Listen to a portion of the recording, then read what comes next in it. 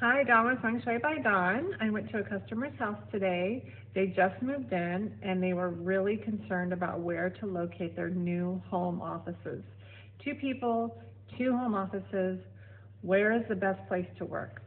So, based on the compass reading in Lo Shu Flying Stars Feng Shui, I told them that out of the three options that they had, I told them which rooms they should use as their office and how to place their desks.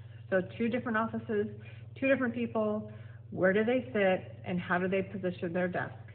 Because their careers are very important to them. So I got to tell them where to sit, how to position their desk. If this sounds like something that you might be interested in, or you have questions about feng shui and the desk and how does it matter, why does it matter, how does it work, let me know. I would love to help you.